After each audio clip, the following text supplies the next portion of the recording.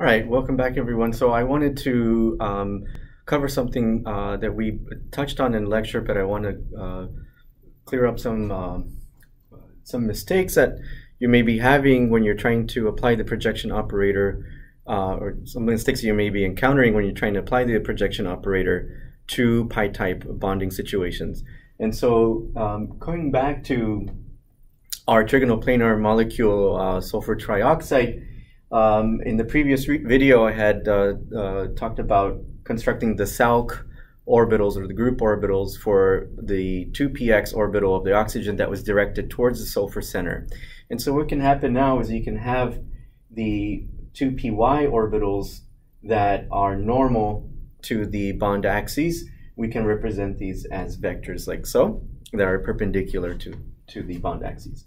And so one of the mistakes that some of you have told me that you've been encountering is that when you apply the projection operator to a test function, let's say phi a, this one here, you get 0 as a result. And I want to demonstrate to you why you may be getting 0 when you do this, okay? And it's particular for pi bonding.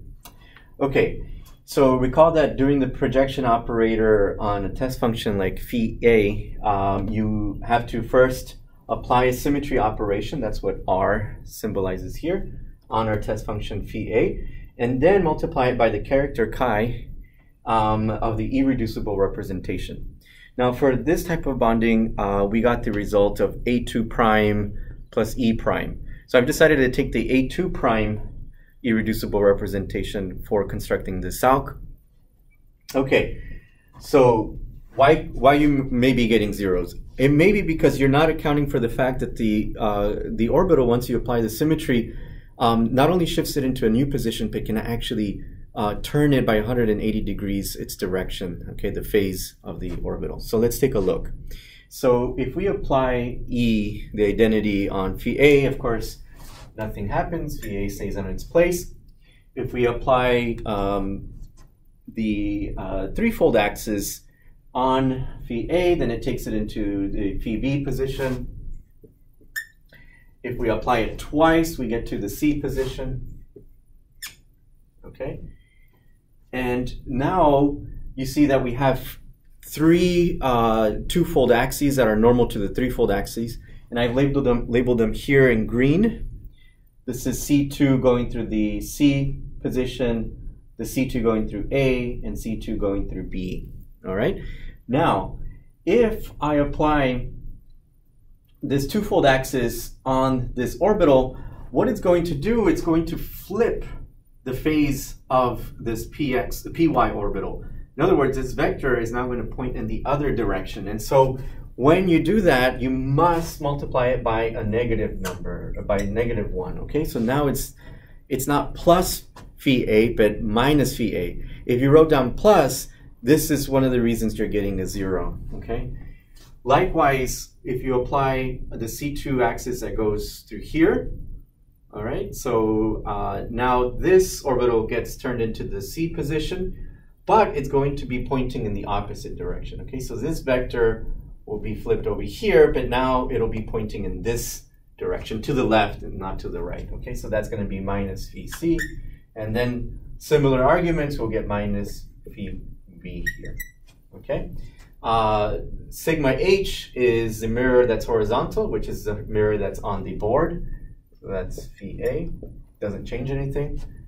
S3 rotates by 120 degrees, reflects in the horizontal plane, so it just remains phi B, and then doing it twice brings me to that position, so it's phi C.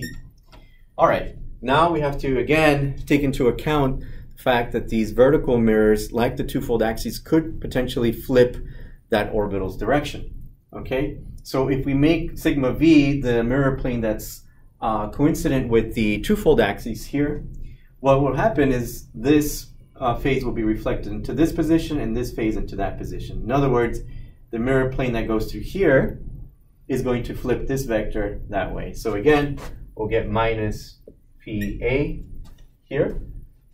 And then if we do a mirror plane through the B position, this orbital gets reflected here, but now it's pointing in the opposite direction. So again, we have phi C. And then for similar argument reasons, we're going to get phi B here. And so now we should get something that doesn't cancel out. Okay, so you should not get a 0 now. So now it's phi A plus phi A plus phi A plus phi A. In other words, all the negatives are multiplied with another negative, and so you get the result of 4 phi A plus 4 phi B plus 4 phi C. And in the previous video, I showed you how to normalize this wave function so that in the end, again, your SALC wave function for A2 prime